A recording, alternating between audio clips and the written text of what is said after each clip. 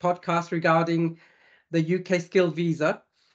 And today's podcast is titled Self-Certify in the UK, Your Guide to Skilled Visa Without a Sponsor. Hello, Jalu. How are you? I'm very well, Tim. How are you? Well, fine. Thank you. Very good. Thank you. Thank you. Let's go straight to the questions. What does the term self-sponsorship refer to in the context of the UK work visas? Self-sponsorship refers to the method by which a company owner who is based abroad, can use their own company to sponsor themselves via a Home Office sponsor's license. Okay. Is it possible for an individual to start a business in the UK and then have that business sponsor them for a skilled worker visa? Absolutely, Tim. The immigration rules allow for a non-UK national to establish a UK company, be 100% have 100% shareholding of that company, and then that company can apply to the Home Office for a sponsor's license. And then once they get their sponsor's license, they can assign that license for the company owner to come to the UK in order to run their business. Okay. For whom may self-sponsorship be a particularly suitable option and why? Okay, so self-sponsorship would be suitable for really a broad range of business people. I mean, the usual cases you get is that someone who's been successful at their business in their own country, who see a market niche in the UK, branch out here.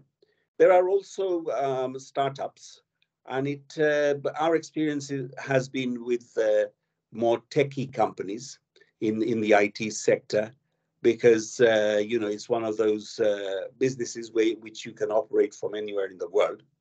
But at the same time, it could be sort of like for anyone, really. I mean, if you have a successful restaurant chain and you want to try the UK, it can be suitable for them as well. I can't really see who it can't be. I could pose the question throw it back and say it would be, who can it not be suitable for? So yeah, it's suitable for most businesses looking to open shop here. Okay. What are some of the key advantages of choosing the self-sponsorship route for obtaining a UK visa? Okay, so if we are talking about advantages, it's best to also bring into play the other route via which business people have been setting up businesses here, which is the innovator's visa. So if you compare it to that, an innovator's visa is granted to people who come with an innovative business idea, i.e. a business that doesn't really exist here, which is, as you know, is very difficult. Whereas with the self-sponsorship route, you don't need that. It could be almost any business. With the innovator's visa, it needs to be endorsed by an endorsing body. With self-sponsorship, you don't need any endorsement from anyone. Innovator's visa, usually there's a threshold of £50,000 or above that you need to put in the business to start. Whereas with the self-sponsorship route, there's no minimum threshold. So it definitely has a lot of advantages especially compared to the innovator's visa. Okay. Can you list the steps required for an individual to secure a skilled worker visa through self-sponsorship? Okay, well, essentially there are 3 steps. Number 1, you have to establish your UK company. So, basically incorporating a company in the UK, and we all know that's quite straightforward. Once that company is established, you do, in practical terms, you do actually need a UK-based director, as you're not based here, to deal with all the compliance and opening bank accounts and things like that. That director could be your solicitor or your accountant or a trusted friend. So once that is done, then the company applies for a sponsor's license to the Home Office. Once the sponsor's license is approved, a certificate of sponsorship gets assigned in your favor, and then you just apply for a UK skilled visa. So it's a three-step process. I would say the longest part of it is getting the sponsor's license, but it could be achievable in about 3 or 4 months, A to Z. Okay. What are the specific responsibilities of the authorizing officer in the self-sponsorship visa application process?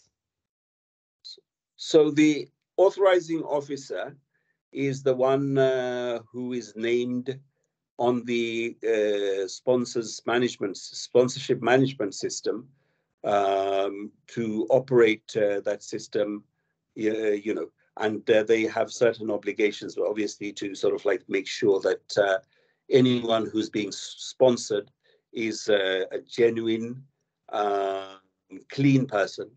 It could be, whether it's the owner of the company or anyone else, to be able to come here and take up a genuine position. If there's any regulatory changes, for example, changes of address, if that person doesn't come to the UK in time, doesn't report for work, those kind of duties they're supposed to report, and be the port of call between the company and the Home Office. So sometimes, the Home Office may want to visit the company for compliance purposes. So it is the authorizing officer that they will liaise with. So it's quite an important role, I'd say. Okay. Are there any investment fund evidence requirements for those applying for a sponsor's license through self-sponsorship? There is no minimum investment fund stipulated. It depends on the business. You just need to have a robust business plan. And within that plan, obviously, you have to put down your financials.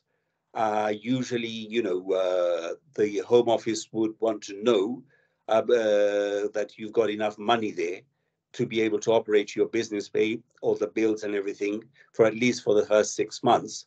Because, with most businesses, as we all know, right, that timeline is critical before a business starts making any money.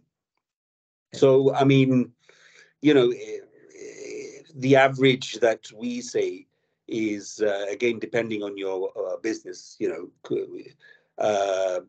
should have about £50,000 available for that purpose. Okay. What documentation is needed to apply for a sponsor's license when self-sponsoring in the UK?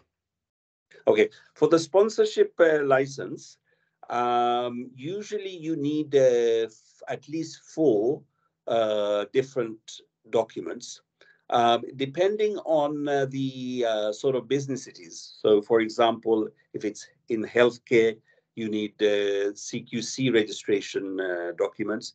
In the food business, you need local authorities' approval to operate as a food operator, right? So for those kind of businesses, there's one mandatory document that you will need, and the other 3 or 4 could be from a range of various other documents. So bank statement, corporate bank statement is very important. You need, if you're occupying premises, which you should be doing, you need a copy of your lease. You need VAT registration documents. You need registration with the HMRC for PAYE. Also acceptable are things like annual audited accounts. So the 5 or 6 that I've listed, the minimum you need is 4. But the more you can put in, the better chance you have of getting your license approved. Sure. Yeah. How does the self-sponsorship route enable an individual to apply for settlement in the UK? Okay, so it's like what I discussed, what I said in my previous podcast. If you um, assign yourself through self-sponsorship a certificate, a work permit stroke certificate of sponsorship for 5 years, and you lawfully run your business and pay your taxes and everything else for those 5 years, then at the end of the 5 years, you and your family would be eligible to apply for indefinite leave. Okay. What are the common challenges or pitfalls associated with self-sponsorship for a UK skilled visa?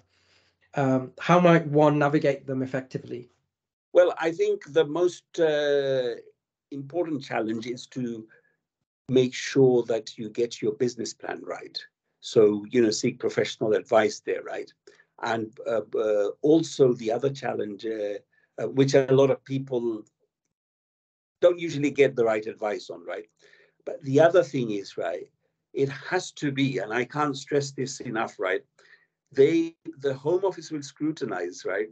You can't just create this whole thing just to facilitate you to come to it has to be a genuine business, and your role in the business has to be vital for the survival, for the expansion of this business. So you have to prove that you are absolutely required for this business, as opposed to someone else who could be locally recruited. I think this is the biggest challenge. This is where you need the right professionals to get it right for you.